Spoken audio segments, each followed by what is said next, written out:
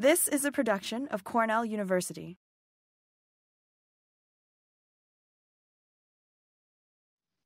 Thanks for joining us today. I hope you've been able to hear the previous hour when Jennifer Whiteman provided an introduction to the topic of greenhouse gas emissions in agriculture. Both of these presentations will be recorded and available online. I'm going to talk about some specific soil health practices and using an example of the FAST greenhouse gas tool and a few key research results to talk about how we can think about soil health practices and their effects on net greenhouse gas emissions. There are lots of options for reducing greenhouse gas emissions in agriculture. And I hope you were able to hear Jennifer's previous talk where she went through quite a number of these. I'm going to focus on the bottom 4 here that are highlighted in red font. I'm going to be focusing on commodity crop production in New York State. But a lot of these results are relevant for some other cropping systems and certainly for other states as well. So the FAST greenhouse gas tool is something we developed to estimate greenhouse gas emissions from some of the most important commodity crops in the US. Sorry,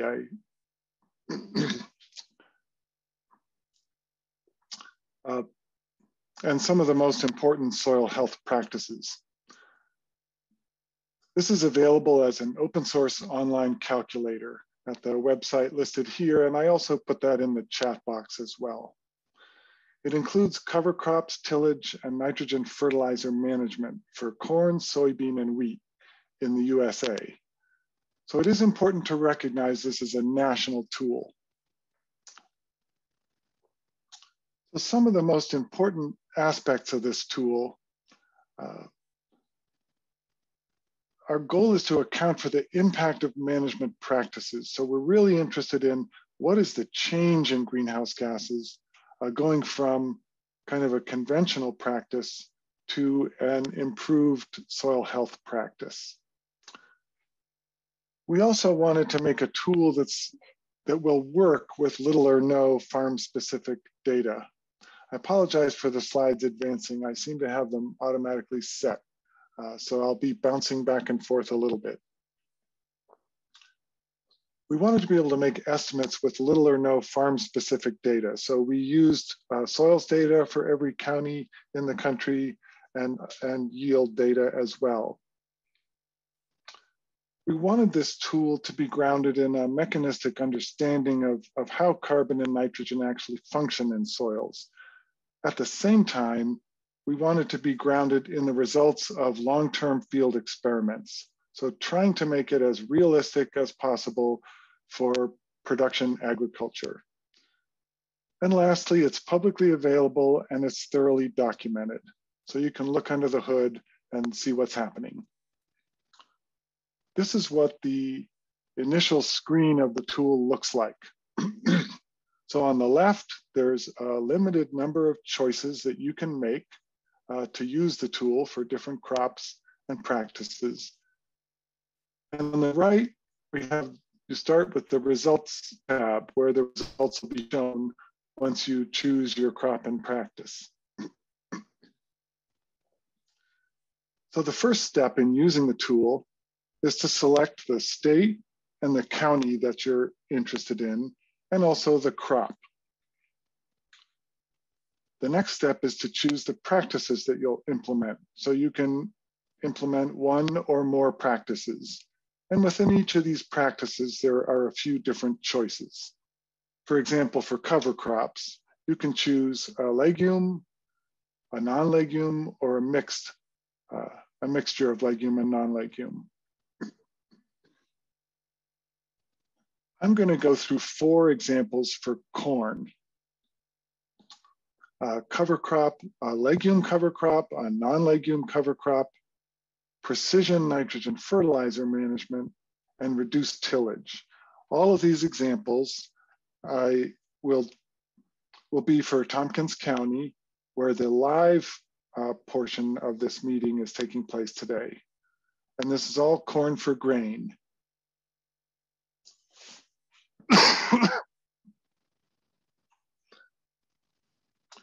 Okay, so here are the results. And I'm going to walk through this in some detail here, because the layout of these results will be the same for each of these examples. In summary, at the bottom of the chart is the total in green.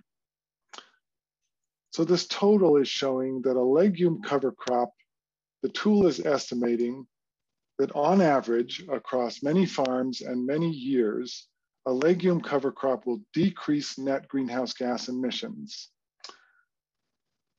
So the positive values here indicate a decrease, because the tool, again, is focused on what is the greenhouse gas benefit of using this practice. So the total bar, as I just mentioned, is below in green, and that's showing the megagrams or metric tons of carbon dioxide emissions per hectare per year. So you can see right away that the tool is using scientific units, not English units. The rest of the bars above the green bar show the different categories of greenhouse gas emission that are being estimated. So the top one is nitrous oxide emissions. So a legume cover crop will decrease nitrous oxide emissions. The next one down is nitrogen fertilizer production. And again, this practice is reducing emissions from the fertilizer production. So this is indicating nitrogen fertilizer, inorganic nitrogen fertilizer, has a lot of greenhouse gas emissions due to the production. It requires a lot of energy, and there are also nitrous oxide emissions with the production. So if we can reduce fertilizer use, we reduce the emissions of nitrous oxide in the field, but we also reduce the upstream emissions of nitrous oxide. The next topic is leakage, and that's zero. And I'll talk about that later with another example where it's not zero. The inputs we see here is actually a negative value. The bar is going to the left, and that indicates there's actually an increase in greenhouse gas emissions with inputs. And the reason for this is there are some emissions associated with producing cover crop seed and everything else that's required to successfully grow the cover crop. The next topic is inputs from tillage. This is zero because in this example, we made no change in tillage. The next one category is fuel for the cover crops. So planting the cover crops does require additional tractor passes, and there are emissions associated with that. Now, if you heard Jennifer Whiteman's previous talk, we have to be careful with greenhouse gas accounting. At the state and national level, fuel emissions from tractors are counted in the energy sector and not in the agriculture sector. That's an accounting convention that's designed to make sure that nothing gets double counted and nothing gets missed. However, if we are interested in the impact of a soil health practice on total greenhouse gas emissions, it's important to include that energy, the emissions from the tractor passes, as well as including these upstream emissions from fertilizer manufacture, which also would typically in an inventory not be counted in the agriculture sector. The last component of the total, so the bottom gray bar here, is soil organic carbon. So we see this is a benefit here for this practice. So when we use a legume cover crop, we're increasing soil organic carbon. But the important thing here is we're not focusing on any one of these factors, not just nitrous oxide, not just soil carbon change, but instead we're adding them all together to see the net benefit. The next example is a non-legume cover crop. And here we see a red bar for the total at the bottom. And there's actually an increase in greenhouse gas emissions when we use a non-legume cover crop. Again, this is a prediction the model's making, an average across many farms and many fields. Now, why is this happening? So here, again, we look above at the gray bars to see where did the total come from. And we see that most of these categories actually cause an increase in emissions. The only category that shows a benefit is the soil carbon sequestration. So we're getting a benefit of soil carbon sequestration, but we're getting an increase in nitrous oxide emissions. Now this is may not be intuitive. Why is this happening? The reason this is happening is based on farmers' practices and many extension recommendations, we think it's likely that there'll be actually additional nitrogen fertilizer used when a non-legume cover crop is used to make sure there's adequate nitrogen available for the main crop. So there's an increase in fertilizer use, which increases nitrous oxide emissions here, and also there's some emission from the production of the fertilizer. And again, as for the legume cover crop, there are some emissions associated with inputs for the cover crop and fuel for the cover crop. Again, we look at all these different components together, and there's actually an increase in greenhouse gas emissions. However, this is relatively small. It's less than 1/10 of a ton of carbon dioxide equivalents per hectare per year. And there are we can imagine many variations on how the practice is implemented and the cropping system that would affect these results. The third example is precision nitrogen management. So here we're talking about using sophisticated tools to really dial back and make sure we're applying just the amount of fertilizer that's needed at the right time when the crop can use it. So here it's all good. The total at the bottom shows a benefit, a decrease in greenhouse gas emissions. And the decrease is due to a decrease in the direct nitrous oxide emissions. And that's because we're using less fertilizer. So we're getting a better efficiency. More of the nitrogen that's applied is being taken up by the crop. There's less that's available to be lost as nitrous oxide or leached as nitrate or lost in any other way. And again, we're getting a benefit where we're using less fertilizer, so we're reducing emissions associated with the production of that fertilizer as well. The last corn example here is no-till.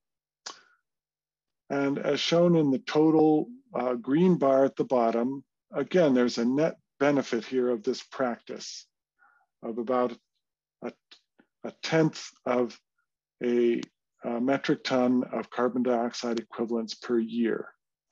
And most of this impact is actually from what? Is it from soil carbon sequestration?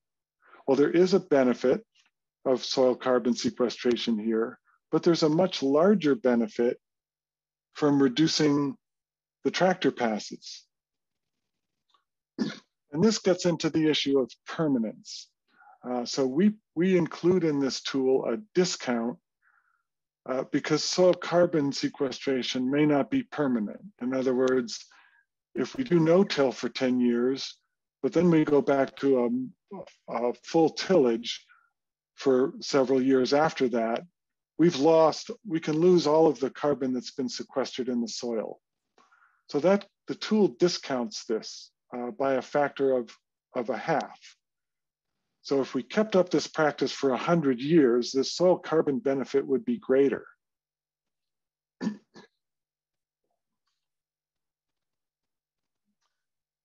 The last example I'll give using the FAST greenhouse gas tool is wheat. And again, this is also in Tompkins County. And some information about the crop yield and nitrogen rate are shown here. For all of these examples have been on a silt loam soil.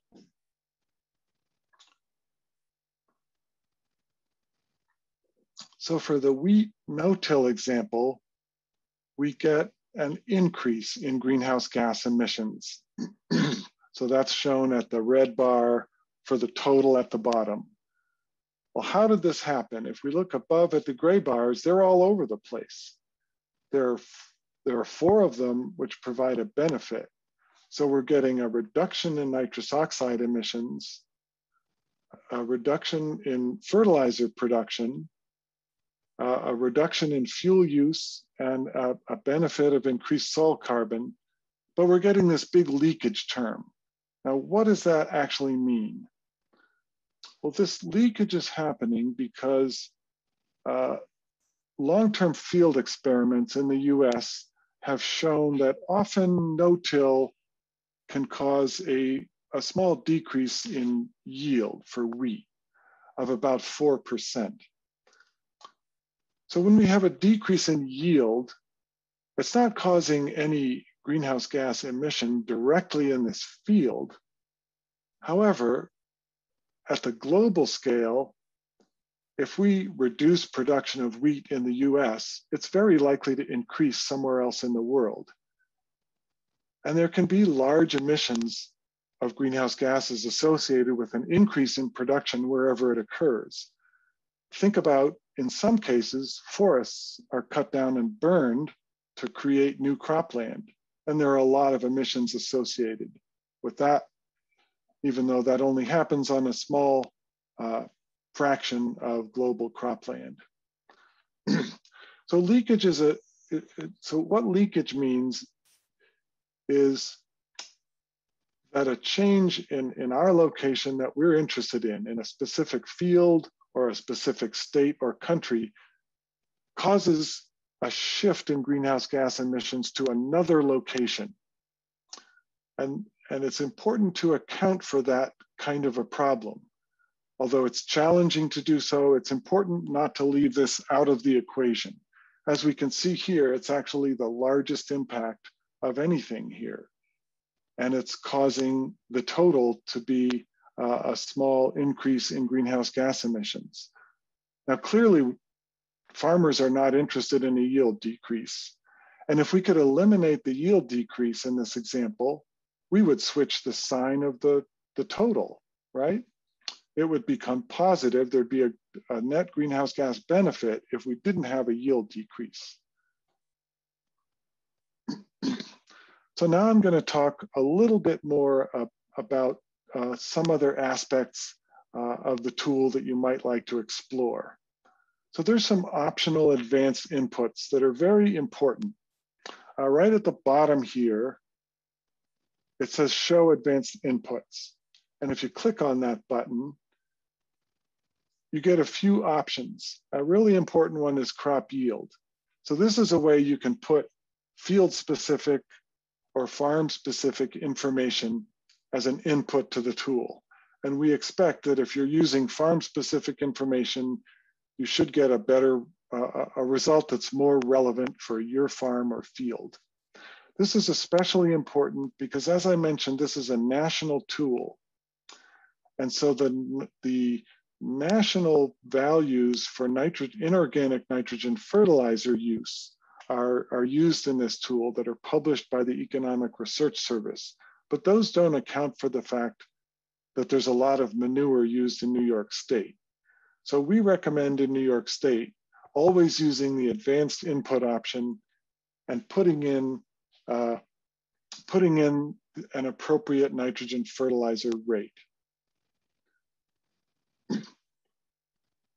The last option here under advanced inputs is your estimate of this discount factor for whether cover cropping will be continued indefinitely or whether there's some chance that it might be discontinued.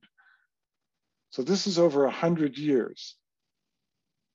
Now, this seems kind of crazy, right? A farmer or any of us cannot predict what someone will be doing 100 years from now. But this points out the challenge here of practices that are not permanent when we're trying to address the issue of climate change, which is important on scales of decades to centuries to thousands of years. So if we don't have permanence for at least 100 years, then we're getting less of a benefit in mitigating climate change. As I mentioned previously, we set this at 50%, that there's a 50% that once you start cover cropping, that'll continue to occur on that field for 100 years. But you can change that value here. If you could somehow guarantee it would be 100%, you can input that value. There's also other information available from the tool. So if you hover your arrow when you're using the tool over something like tillage practice, you get a pop-up window that defines the 3 practices that you can choose from.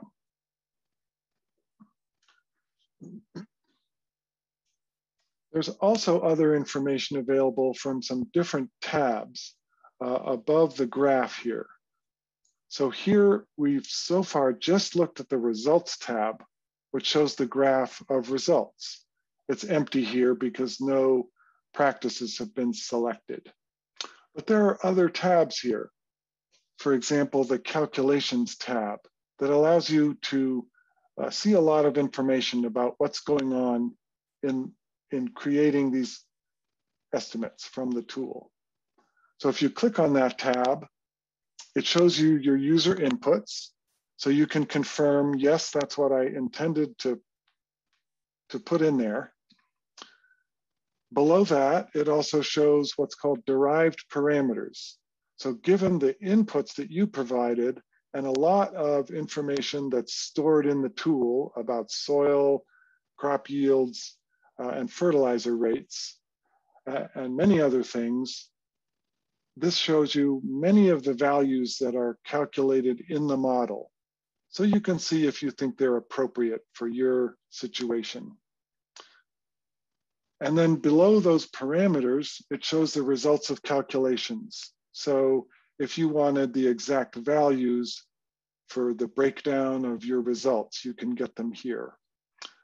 And you can also, in this, for example, you could see that 4% yield decrease from the wheat example. That would show up in this internal, this tab. There's also thorough documentation available from the website. So you can download this PDF file and read about the equations, the assumptions, and the data that are used in the model. This tool, like any similar tool, has limitations. As I mentioned, the default fertilizer rate for New York should not be used for most purposes. Instead, you should use the advanced inputs option and define the nitrogen rate. And you should also define the yield if you have that information. Like other tools, it can't include all the variation among farms and practices. There are a limited number of crops and a limited number of practices that are included. And those are included because they're important crops, important practices, and there are enough data about them to make robust predictions. So how should this tool be used? So what are some of the uses of it and limitations of the results of the tool?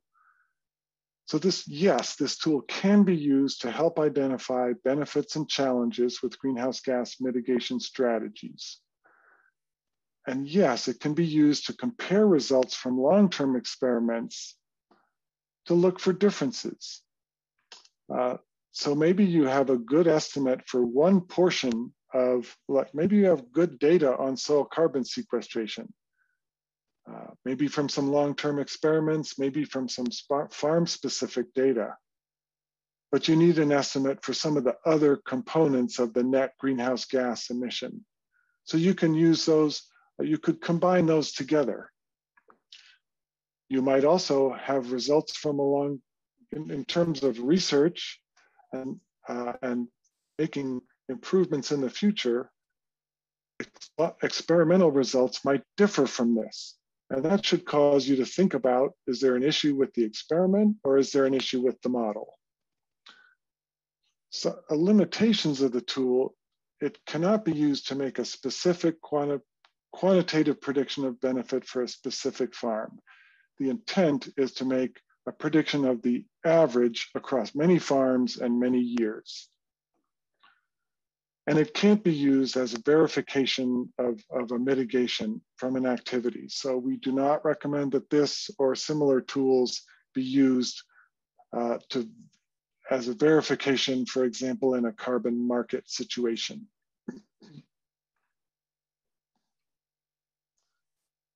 So that concludes the portion of my talk using the FAST greenhouse gas tool as a way to talk about net greenhouse gas emissions and as a way for us to think about some of the different sources of those emissions and how they add up. Next, I'm going to talk a little more about some of these management practices and show a little bit of data from a long-term field experiment. So reducing excess nitrogen inputs is a large part of greenhouse gas benefits. So I'm going to spend a little time on this topic. One point I want to make is reducing nitrous oxide emissions is permanent. So if we reduce fertilizer use for a crop without reducing yield, that's a permanent reduction in the nitrous oxide emission, both in the field and from the factory. So it's not reversible in the way that storing carbon in soil can be reversed with a change in practice. If you apply excess nitrogen again, you will have emission associated with that excess in that year, but it won't change the result of what you did the previous year. And then of course, we need to keep in mind that we're not managing soils and crops primarily for greenhouse gas reduction. So there are many reasons to add organic matter to soil, as many of you very well know. There are many reasons that that's really critically important, depending on your farm situation. So we want some of these benefits from organic matter addition. In this talk, we're just focusing on the greenhouse gas aspect of that. So this graph shows for different crops, the greenhouse gas emissions estimated for New York State. And this was done for a bioenergy analysis. So the only one I want to focus on is just the maize or corn, the tallest bar here. And this is showing the total emissions is in categories here. So the largest total emission is the light pink, and that's the direct nitrous oxide emissions from the field. There's also a dark red color, which is indirect emissions of nitrous oxide. So this is nitrogen that actually leaves the field in some other form, chemical form, such as nitrate or ammonia volatilization. But there are nitrous oxide emissions associated with that nitrogen somewhere after it leaves the farm field. It's small. There's also a dark pink portion of the bar, which is the production of synthetic nitrogen. So as I've mentioned several times, there are substantial emissions associated with nitrogen fertilizer production. Then there are emissions associated with lime, production of the lime, equipment, and fuel. This particular analysis does not include any change in soil carbon. So this is not looking at a change in practice. It's just an average emission from New York corn production, corn grain production. Unfortunately, as you see in this quote, nitrous oxide emissions are increasing. And in fact, they've exceeded some of the previous emissions scenarios. So this is really an urgent issue at the global scale. So in agriculture, we can make a contribution to this. So the basic issue is that only about half of the nitrogen fertilizer we apply often goes into the crop, and the rest is going to go somewhere else. A small amount of it can be emitted as nitrous oxide, but it's so potent that it's an important greenhouse gas. It can also be leached as nitrate, and it can pollute groundwater or surface waters. It can be emitted as ammonia and create air pollution issues. So improving nitrogen management can improve profitability, first of all, if we can reduce fertilizer use it more efficiently, and maintain crop yield.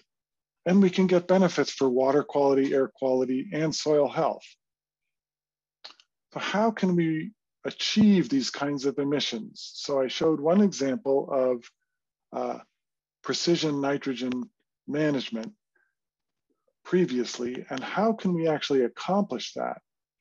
Well, many of you are familiar with the 4 R's of fertilizer management: the right source, rate, time, and place. So that gives us the goal, but we need tools to help us achieve that goal. And one such tool is AdaptN. I'm not going to describe it in any specifics, but it's been developed here in New York State. And it allows you to use a web-based platform to put in information from your field and use recent weather data to get a specific side dress nitrogen recommendation for corn. And these kinds of tools can help achieve these 4 R's of maintaining or increasing crop yield and reducing nitrogen losses, including nitrous oxide emission. In many cases, this can improve profitability because we're improving nitrogen use efficiency. So I'm going to talk a little bit now about a field experiment with manure and cover crops. I'm not going to talk about compost and biochar, but I just want to mention those are other ways that organic matter can be added to soil. Those of you who are in the live room today will get the benefit of presentations this afternoon and tomorrow on this topic.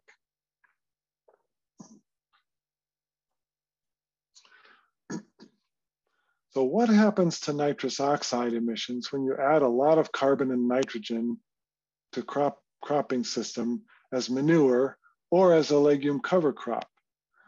I'm going to talk about one recent publication from Pennsylvania looking at an organic long-term experiment. So again, this is a well-drained silt loam soil, and the crop rotation, there were multiple crop rotations in this experiment, including corn, both for grain and silage, soybean, and spelt, winter grain. The treatments included different types of tillage, different cover crops, and different manure management. And the authors stated that these variations were typical of regional organic agriculture. So this is a complicated graph showing some key results. So I'll talk you through this graph. On the vertical axis is nitrous oxide emission. So the higher up we go from blue to red is showing higher nitrous oxide emissions. And at the highest amount, if we translate the units from what's shown here, which is emissions per day, at an annual scale, the highest amount here caused an emission of 5 tons of carbon dioxide equivalent per hectare per year as nitrous oxide.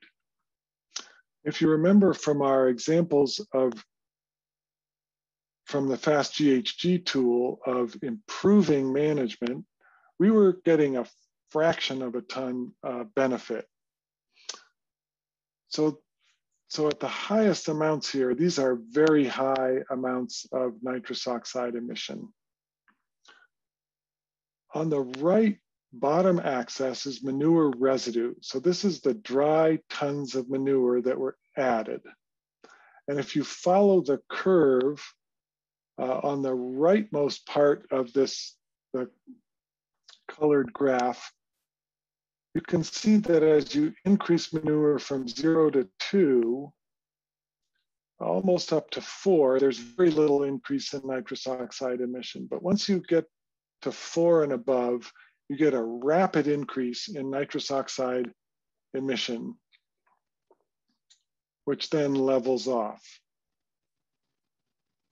Similarly, on the left-hand bottom axis is the legume residue. So again, this is the amount of legume biomass that's being added. And the scale is different. So when you go from adding a little bit of residue, 1 ton of residue, there's very little nitrous oxide emission. But as you exceed 2 tons of residue, again, you get a very steep increase in nitrous oxide emission. And the leftmost edge of this graph is showing what happens with the addition of legume without any manure. So even so, without adding any inorganic fertilizer and without adding any manure, you can get quite high emissions of nitrous oxide from a legume cover crop. If we add a lot of cover crop residue and a lot of manure, we get into the red area shown here, where you get an even greater amount of nitrous oxide emission. So what's going on here? This graph is the same experiment, and it's showing the importance of different factors in contributing to nitrous oxide emission. So the top factor is the amount of manure residue. So that's the most important factor in the model. The next most important one is called CO2 flux here. And what this means is emission of carbon dioxide from the field, which is an indication of soil activity and microbial activity in the soil. This is important, however, because the authors show this and other evidence in the paper that by adding a lot of organic matter at the same time that you're adding nitrogen, you can actually create conditions where you get more nitrous oxide emission. So specifically, those conditions are a lack of oxygen in the soil. That's when you get high nitrous oxide emissions.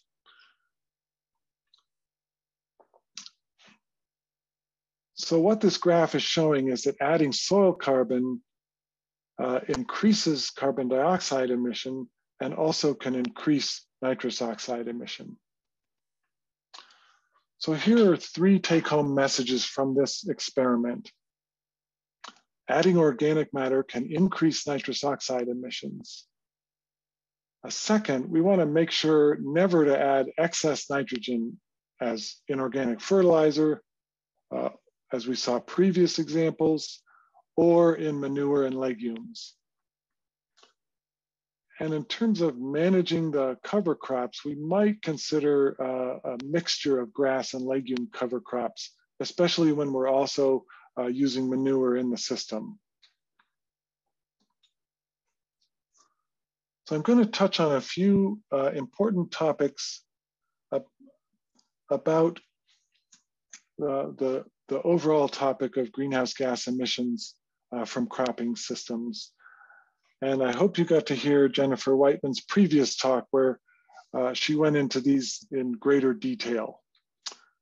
For carbon sequestration to work, the carbon must not be released back to the atmosphere. So does this happen with tillage and cover crops? I'll let you think about that for a moment. and talk about permanence. Some strategies are permanent, like preventing greenhouse gas emission with reduced tractor passes or with precision nitrogen fertilizer use. Other strategies are not permanent, but they may have other benefits, such as adding organic matter to soil. So the benefit of cover crops, or the benefit of just focus on tillage, part of the benefit is permanent in that we've reduced tractor passes. Part of the benefit that's due to soil carbon sequestration is not permanent. So it's in moving towards wrapping up here, it's really important to count all three greenhouse gases. Because nitrous oxide is so much more potent than carbon dioxide, a little bit of increased nitrous oxide can wipe out any benefit from soil carbon sequestration. If yield decreases, it can result in leakage, which can cause high greenhouse gas emissions somewhere else. So I won't spend much time on this slide, but again, we need to be thinking about practices that are permanent, real, as well as verifiable.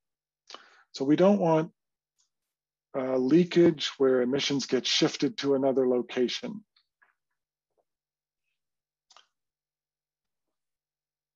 So here are the 5 takeaway messages from my talk today. I'm not going to read every word here, but just again say permanence is important. We need to pay attention to and avoiding reduction in yield. Nitrogen dominates emissions from crops, so we need to pay close attention to better management of nitrogen fertilizer as well as manure and legumes. And again, the bottom line is we really need to look at the net greenhouse gas benefit when we're thinking about the benefits of any practice. I have some literature cited that you can access later if you're interested. And again, want to acknowledge support from USDA and others for our previous work. Lastly, as Jennifer mentioned previously, we have upcoming webinars in this series in the 18th of November and the 16th of December. And you can get further information about that at our website. Thanks very much.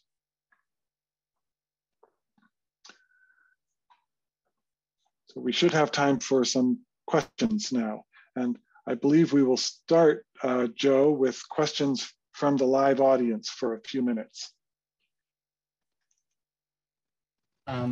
Peter, we had a question about more periodic use of cover crops because a lot of farms, maybe they can get it in after wheat, but maybe it's not possible every year or the weather dependent.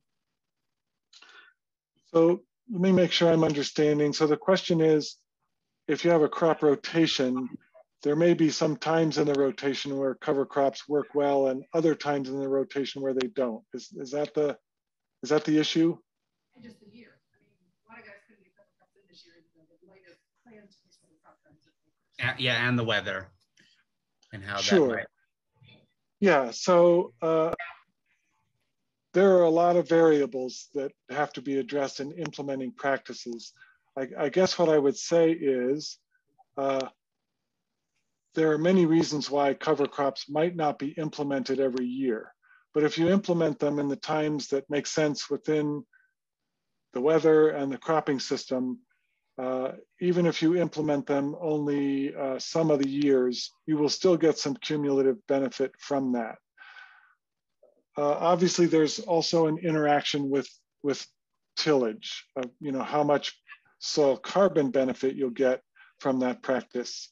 But yeah, there's a lot of complexity in managing cover crops. As many of you know better than I do, but timing of terminating the cover crop before the main crop is planted, attending to that carefully to make sure you're not getting a reduction in yield. There are a lot of details to be attended to. So I don't know if, I hope I'm answering the question at least a little bit.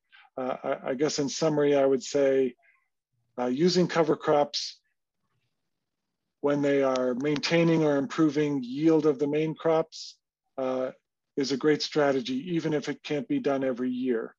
The other thing I'll add in is if there's an opportunity to add a crop rather than a cover crop that is not used for any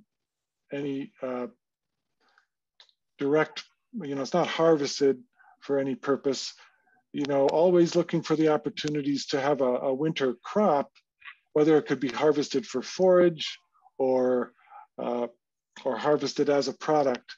That's an important thing to look at as well, since those winter crops can provide some of the benefits of a cover crop, but you're also getting additional production. Any other questions? I have a question.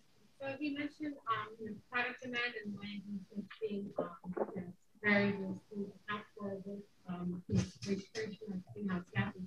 I was wondering if, as an extension authority, if there's going to be, and since there's legislation that requires verifiable data to be collected, will extension authorities be implementing a comprehensive ledger system, something like a blockchain, that could be account for all of these changes and eventually be expanded globally, such a comprehensive system? Is there anything like that in place?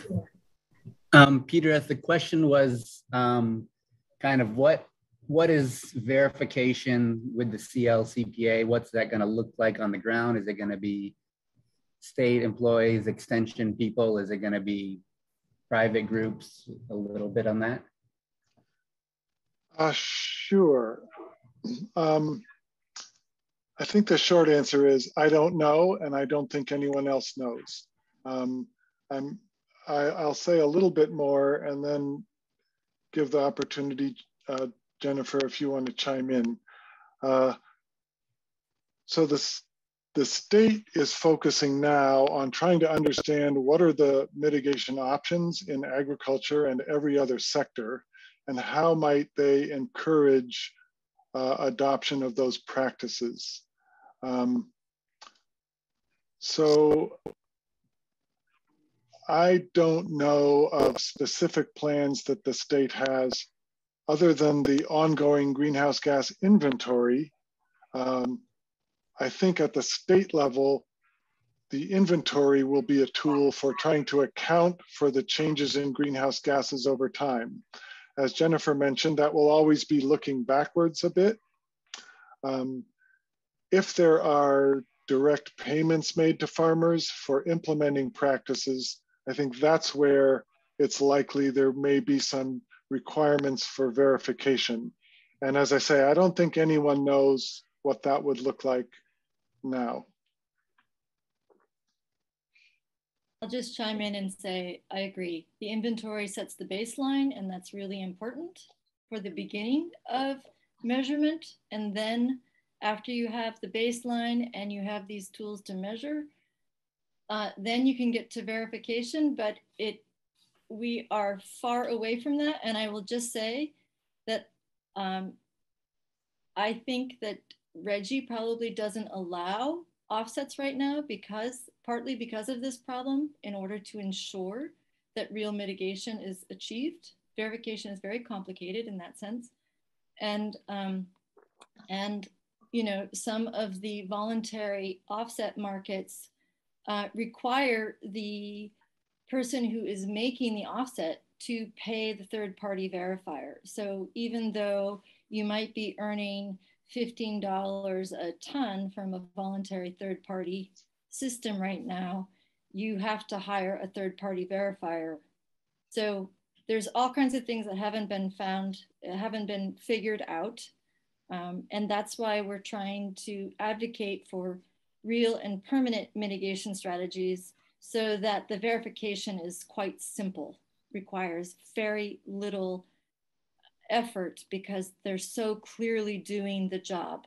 As we get more sophisticated, of course, we can start addressing things that are more nuanced, like, all of the variables that Peter talked about in his talk.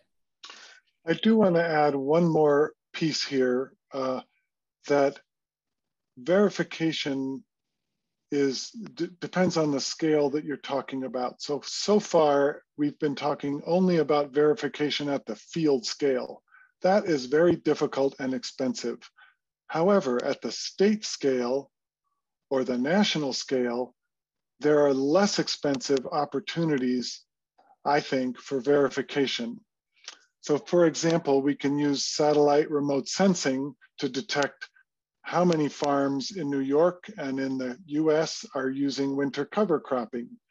And we can also use satellite remote sensing to get a pretty good idea of some major differences in tillage practices. And the issues of making a prediction with a model for a specific field, as I mentioned, our FAST greenhouse gas model and many other models are intended to give the right answer as an average value across many farms and fields. And they do a much better job of that than they do at making a prediction for a specific field. So this is all to say that the job of estimating the benefit of soil health practices across New York State over time, that's an easier job than quantifying the benefit in a specific field.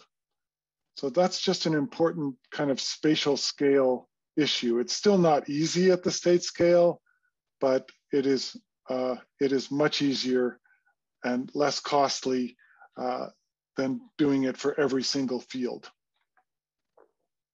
Peter, last question, since we're thinking about cover crops and no-till and who can get paid for those types of things. What about maybe the farmers that have been at cover cropping and no-tilling for a long time and already have soil organic carbon levels much higher? Or do you have any thoughts on how they might have? Sure, so I think the question here is kind of if the state or anyone else is rewarding farmers for a specific practice to provide benefits to all of society, there's a question about what about the people who are ahead of the curve and already adopted these practices and have been doing them for years or decades? Shouldn't they be getting some benefit? And this is not really a greenhouse gas accounting question. This is really kind of an equity question about how do we support farming?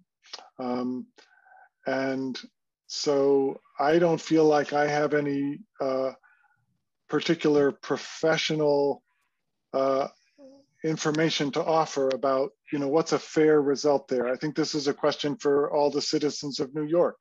If we are going to pay farmers for a greenhouse gas benefit, how are we going to have a system that does that in a way that is real and permanent and also is equitable for the farmers? Thanks, Peter. Great job.